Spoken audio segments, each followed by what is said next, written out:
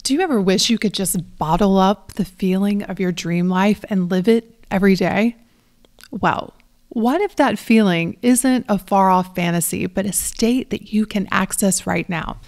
That's what we're talking about on today's episode, calling it Destination Sweet Spot, where I want to share some of the ways that you can live your most joyful, aligned, and intentional life starting today. Let's dive in. Welcome to the School of Self-Image, where personal development meets style. Here's your hostess, Master Life Coach, Tonya Leigh. Hello, my friends. How are you doing? I just finished walking 2 miles on my desk treadmill, and it feels really good. You know, when you work from home and you work in front of a computer, you can find yourself just sitting way too much. And so I've been very intentional about getting my steps in. I want to stay in motion. I want to move more. I want to feel alive and vibrant. And turns out a desk treadmill is the answer. You can work and walk at the same time. I've just been feeling really good in general. I am feeling so content. I'm feeling so at peace. I'm feeling so excited about the future. I'm feeling healthier. I'm feeling vibrant. I feel like I'm in my sweet spot. And that's what I want to talk with you about today in this episode. The sweet spot and how to find yours. What is it and how do we get there? I like to think of the sweet spot as that place where you're living in the energy of already being there. And we all have a there. Now, some of you all haven't defined you're there. You just know it's not here, but you're always thinking, oh, it's going to be so much better over there. Some of you have defined you're there. You're very clear on where you want to go. You're very clear on the goals you want to accomplish, what you want to experience. And so you have that clarity. But the sweet spot is the energy of being in that place. And when you think about who you are in that place, what are the general feelings that you think you'll have when you are there? I want you to know that you can have those feelings in the here. And when I look back over the last few months of feeling like I've been in my sweet spot more and more, I've been more intentional about being in that feeling state than I was last year. Last year, you all, I was out of my sweet spot. In fact, I've probably been out of my sweet spot for a good couple of years. And it's not that I wouldn't go in and out of it during that time, but for the majority of that time, now looking back, things just felt off. I talk a lot about how life is like hot and cold, playing the game. As a kid, you would go seek that little treasure that was hidden, and the people in the room would tell you, oh, you're getting hotter, you're almost on fire. And then you would start moving away from it and they'd be like, oh, you're getting cold. Oh, you're freezing. And that's what it feels like to navigate towards your sweet spot and what it feels like when you're out of it. And over the past couple of years, while I have had some sweet spot moments, the majority of the time I was out of it, especially in my business. And you know what? That is 100% normal. You are not supposed to be in your sweet spot all of the time. In fact, I was coaching a client yesterday in the membership, and she was sharing with me how back in 2020, she was on fire. Everything was flowing. She was working towards her goals. She felt good. She was taking care of herself. She was in her sweet spot. Now, fast forward 3 years later, and she's out of it. She has noticed that she's not taking as good of care of herself. She's feeling a lot of pressure, a lot of hurry. And, you know, I explained to her, nothing's gone wrong here. What if this is normal? What if this is part of the process? Because what often happens is that we experience these highs and we love them. We enjoy them. We're like, oh, I want to stay here forever. And that's just not life, my friends. Because things happen, we get triggered, we experience grief, things outside of our control happen. And so it's not normal to stay in your sweet spot all of the time, but what happens often is that when you're out of the sweet spot, you begin to freak out. You begin to tell yourself things like, oh my God, that was just a fluke. I'll never get back there. This is going to be too hard. I'm thinking negative thoughts. Oh my God, I'm going to attract something negative. And it spins you further and further out of your sweet spot. Over the last 2 years, when I've been out of my sweet spot, I've just relaxed into it. I've been curious with myself. I'm like, what's going on, Tonya? What are you thinking? Where have you been focusing? What have you been consuming? Where have you maybe strayed from your values? Where are you not being intentional? Who are you surrounding yourself with? I've been thinking a lot about those things. And little by little, I've been making tweaks to the point that now I feel like I'm back in my sweet spot.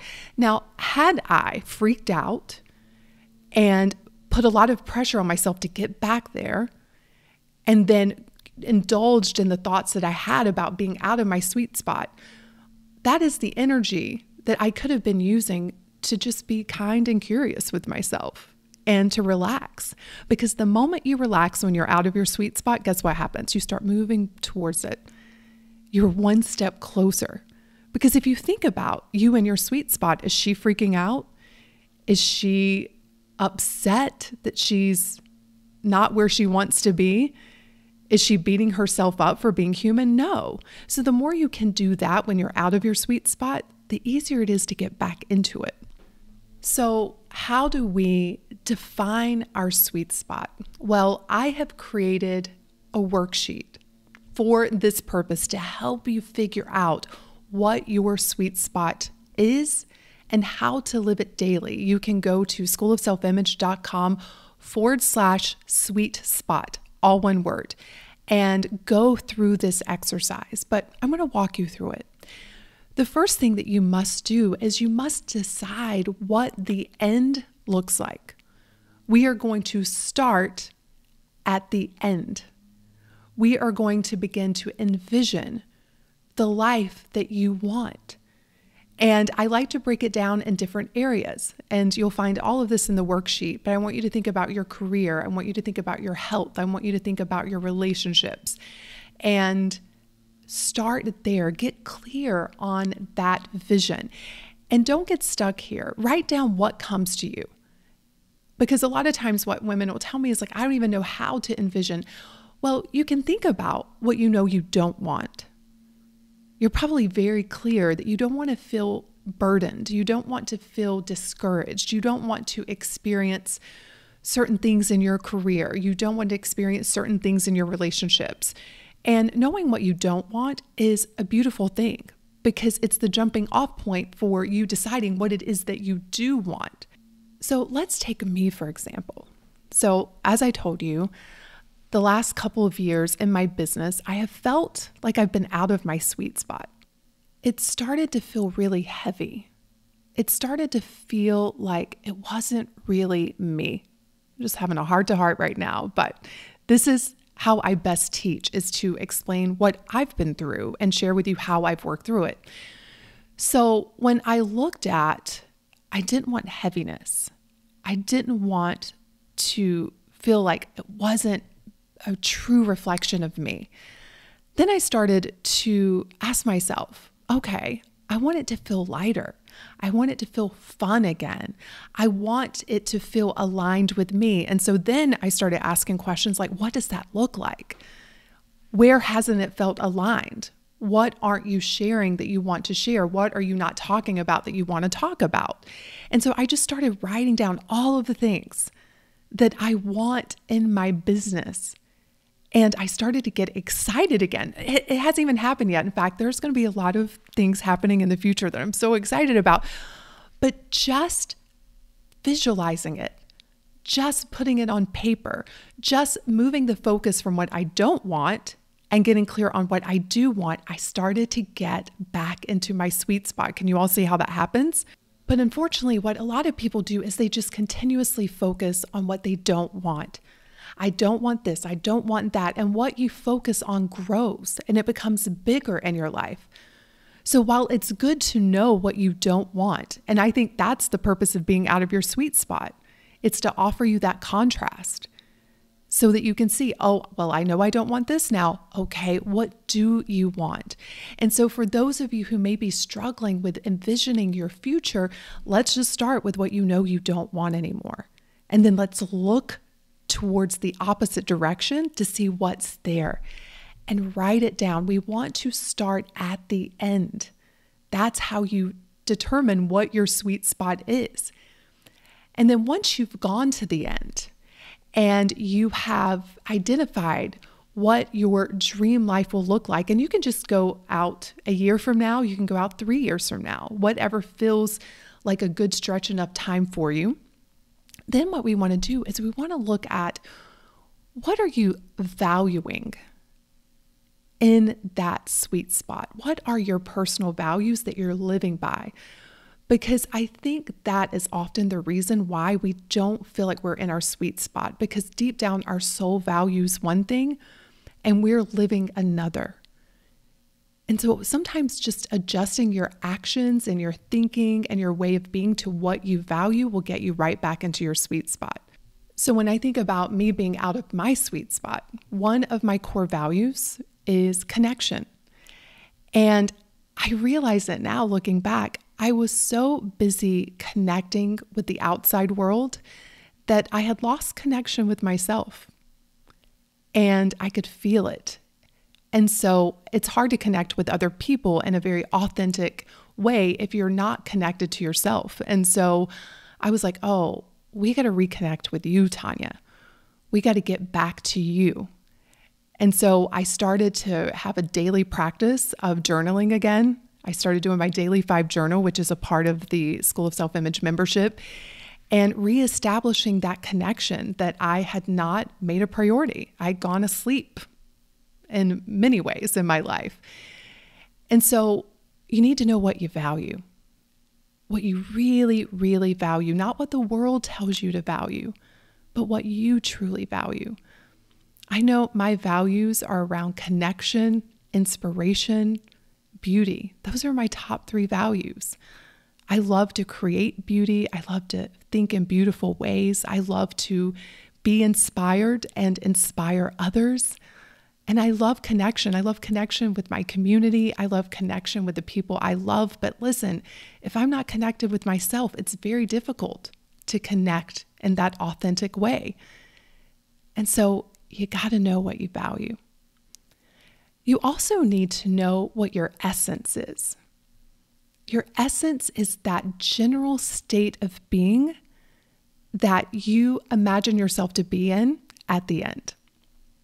This is how you're feeling the majority of the time. Now, every day is not rainbows and daisies. There are going to be times where you're not feeling gratitude or beautiful or confident. That's just normal. But when you're intentional, when you connect to yourself, when you are making this a daily practice, it can be your state of being the majority of the time, your overall essence that you walk through the world with. And so to know what your sweet spot is, you need to know what your vision is, and then look inside that vision for the values that you're embodying and what your overall essence is. And then it's about creating that already there mindset. So to live out these values and to create this general essence for yourself, you must be intentional with how you think. You must be intentional with where you direct your attention, what you are putting focus on. The already mindset is available to you now. You don't have to wait until you're there to create that essence, to live by these values. It's available to you right now. And when you're in your sweet spot, you feel better. You're more motivated. You're more excited about your life. You feel more aligned. And you can imagine that when you feel this way, the way you show up is so much more powerful. And that's when opportunities start to arise. That's when you're making things happen. It's like you feel that you're caught up in this beautiful slipstream that's taking you to where you want to be because you are aligned. This is why our members love the Daily 5 journal, because it keeps them awake. On a day-to-day basis, they are looking at how they're out of their sweet spot and they're making plans to get back into it and live it. This is a daily practice. This is not a one and done. This is not a place you get to. Because if we're not mindful, we do fall asleep in our lives. And we get further and further away from our sweet spot. Now, I want you to know, I teach this concept called a U-turn, Y-O-U. Every moment, I don't care how far you think you are from your sweet spot, every moment is a chance to turn back to you. And the worst thing that you can do when you're out of the sweet spot is tell yourself how far you're away from it, how you've let yourself go, and beat yourself up. There's no upside to that. That just takes you further and further away from your sweet spot. Because when I think of you at the end, she's loving herself. She's compassionate with herself. She's being kind to herself. She's curious with herself. And you can start to do that now. And then beyond the already there mindset, you have to live it. I love to pay attention to myself when I am in the sweet spot. Sometimes we forget to do this. When we're in the sweet spot, we're like, oh, life is good, and we just enjoy every moment, which we should. But I love to investigate myself when I'm in the sweet spot. What am I thinking? What am I doing? What am I not doing? And then I also love to watch myself when I'm out of it. What am I thinking? What am I doing? What am I not doing? And love to compare the two. There are certain things that I know when I engage with my behaviors, with my actions, it takes me out of my sweet spot. For example, if I don't take care of myself, if I don't get movement in every day, if I'm not eating well, it takes me out of my sweet spot. If I'm watching the news, it takes me out of my sweet spot. There are certain people that when I'm around, I get out of my sweet spot. But I also notice the things that I do that put me into my sweet spot. I've been paying close attention to this. Like, when do I feel most alive and most excited? And it's when I'm in the world of art and design and certain types of personal development. There's certain types of personal development that takes me out of my sweet spot. And perhaps that's been one of the reasons why I was out of it for the past couple of years. I was too plugged into certain modalities that don't quite fit, but I was curious. I don't beat myself up at all for that. And it's no one else's fault. It's just not a match. That's the other thing we have to be careful not to do, is to blame, because for some people it is. And that's a beautiful thing. But for me, not so much. But we have to go out and explore. You have to go out and live the question. How else will you know? But a lot of times we get upset with ourselves when we go out and live a question, and then it doesn't quite turn out the way we want to. But I applaud the fact that we have the courage to go out and do it. I think of one member in particular who had this big dream to move to another country and to become a writer, and she did it. And it turns out it wasn't her sweet spot. It didn't feel great. Now, instead of beating yourself up over something like that, I want you to applaud yourself for having the audacity and the courage to go out there and try something new. Because a lot of times experiencing that contrast is going to help you get more and more clear about what you do want.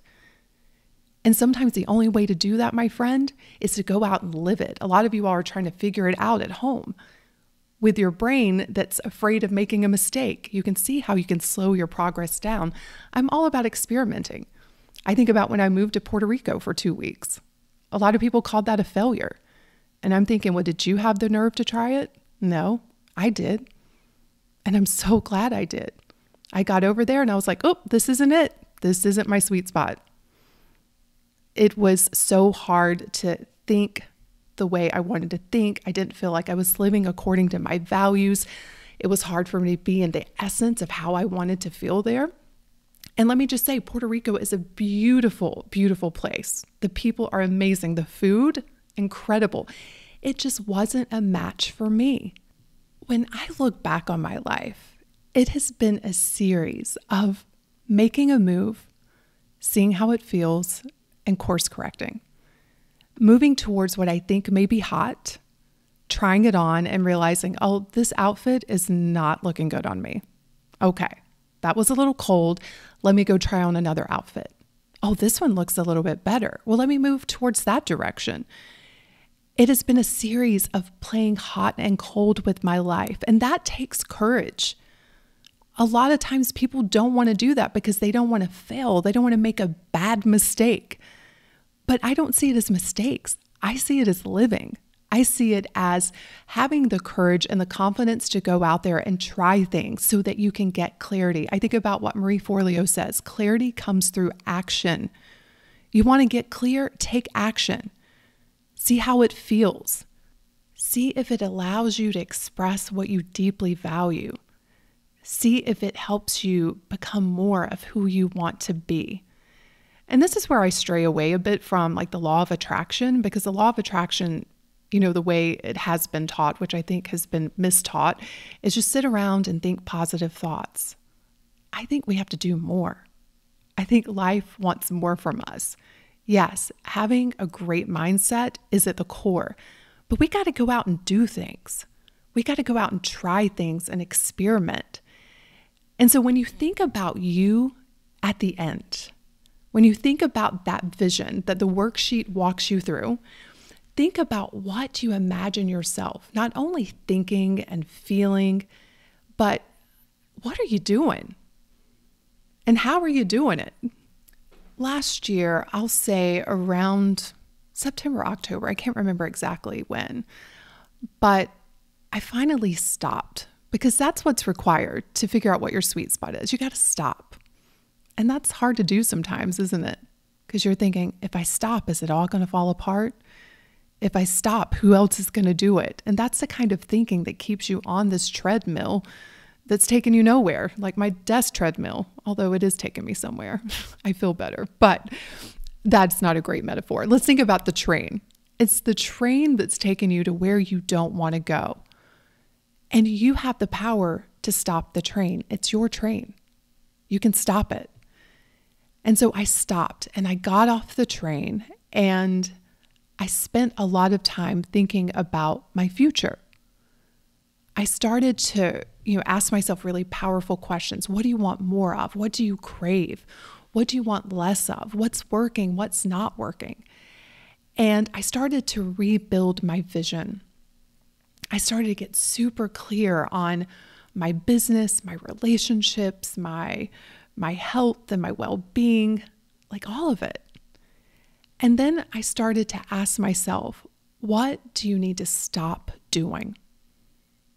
What are you currently doing that isn't what you're doing in that vision? And I made some really tough decisions. Many of you know, if you've been listening to the podcast, I basically changed out my team, which was so hard to do because it was working, but it wasn't working in a way that felt aligned with where I wanted to go.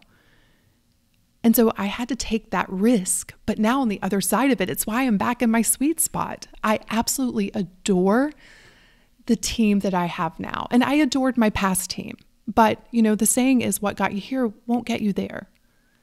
And this isn't a blame game. I just want to be clear. I am grateful for everyone that has had such a positive impact on my life. And there are seasons for people in your life, and that's okay. And that season was done. And so I made that change. The other really hard decision that I had to make was whether I was going to stay in a mastermind or leave it. Now, I want to say this. I love a mastermind. When it is done well, it is powerful. It is impactful. Deep connections are made. Life-changing experiences can come out of it. And when I thought about my future and the next season of my life, it became super clear that I needed to move on.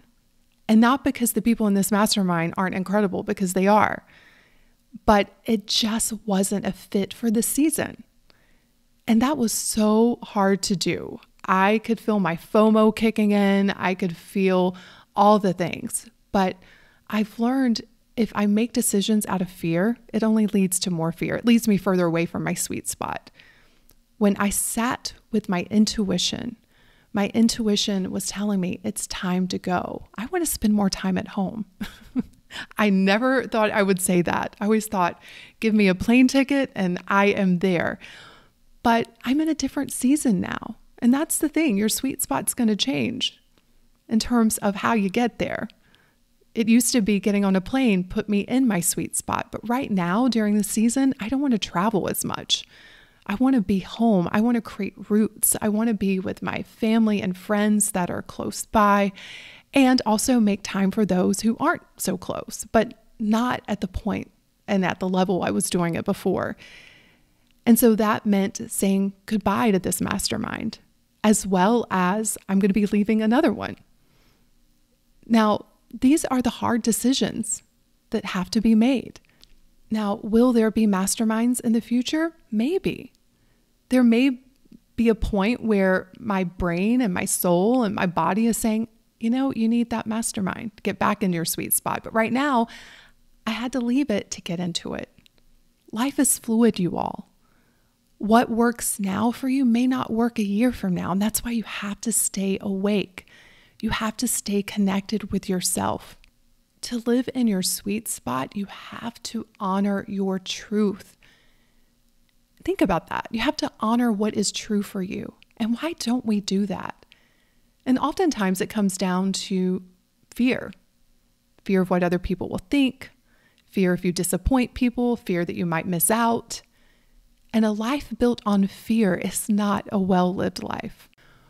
When I was doing this work last year and really thinking about my vision, looking into the future, looking at what I'm feeling, what values I'm living, the kinds of people I'm around, what I'm doing, how I'm showing up, I thought about my past and I was looking for clues.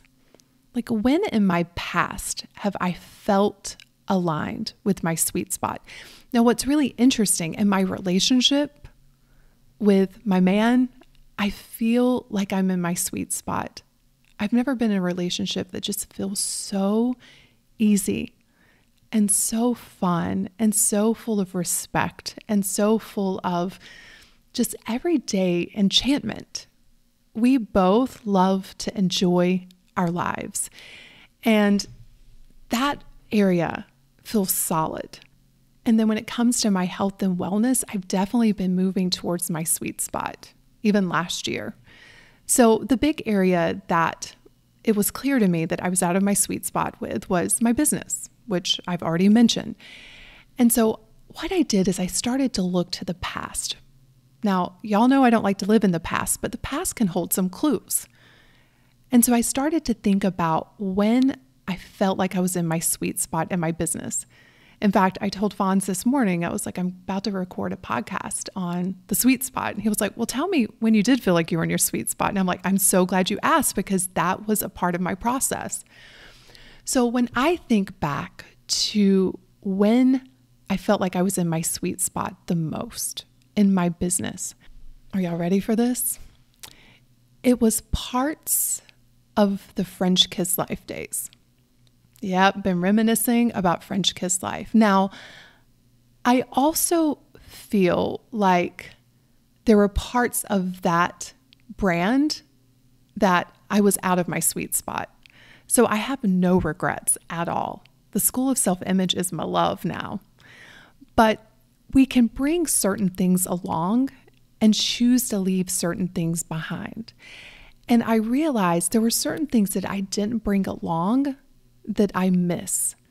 For example, talking about luxurious living, talking about the stuff that I often get accused of being superficial, but I also see how it has like the biggest effects on women's lives when they have the permission to light a candle, to dress beautifully, to cherish the body that they have, to elevate their everyday, to live more elegantly, to style their days with intention. And although that is still a part of the School of Self-Image, I wasn't talking about it, and I haven't been talking about it in the same way that I did all those years ago. And some of you all probably know that. You can feel it. Some of you, well, you're not here because you left when I started the School of Self-Image because you missed that part of it. And I get it. I totally get it. Now, some of you came along because you loved the direction that I was taking the business. All of that to be said, it's not either or. As I just said, the School of Self-Image is my love. Self-image is my work in the world. When I think about self-image, it's all about a woman's joyful reinvention.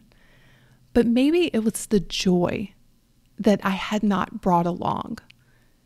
And I realized I want to bring that back.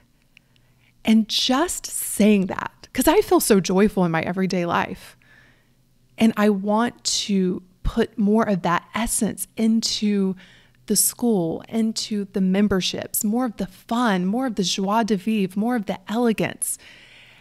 And just getting clear on that, I could feel myself moving back towards my sweet spot. Now, I've been a part of a lot of masterminds and I've been around a lot of people in this space, and these are the conversations that are missing. Because I feel like some of you, maybe a lot of you, look at the outside and you don't see the inside of what people are going through. You don't see the part where something feels misaligned. You just see what appears to be working and working well.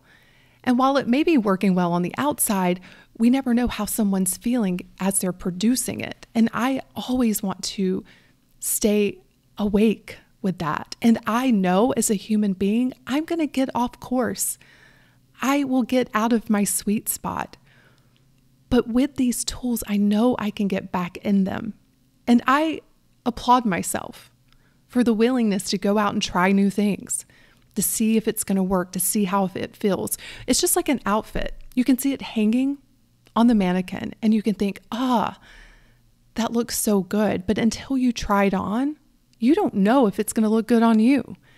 And life is a lot like that. And that's what it feels like to live into your sweet spot. You have to put the outfits on and it may look fabulous. But what if it doesn't? That's okay. At least you had the courage to go and try it. Now, if we want to keep with this analogy, what I have noticed is that you begin to get a sense, a really good sense of what looks good on you. You get a really good sense of the fit, the colors, maybe even the designers that work really well for you. And so you will make less and less quote unquote mistakes because you'll already know, because you've tried it before. You're like, no, I know that's not going to look good on me. It looks good on her life, but not on mine. But to do that, you have to try a lot of clothes on, a lot of outfits. You have to understand who you are. You have to understand your body. And that's what the sweet spot is like. It requires a lot of reflection about what do I really want? Not what the world tells me I should want, but what do I want? What do I value? What is my true essence? Beneath all of the worry and the anxiety and the doubt and the insecurity, like, what is the essence of my soul? Because that other stuff is just limiting beliefs that we need to clean up. But below all of that, beyond the layers, who are you really? And then when you get clear on that, then you begin to ask yourself, like, how do I live this out in my daily life?